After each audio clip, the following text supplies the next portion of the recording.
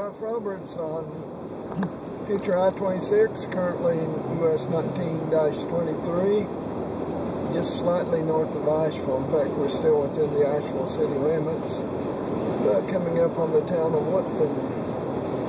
And I just want to show you what a difference a day makes.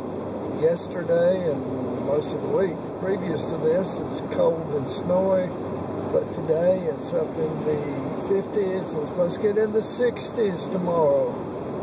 From single-digit weather to this is quite a change in a very short period of time. So we're out and about and headed up to the big town of Weaverville, North Carolina. About a 4 or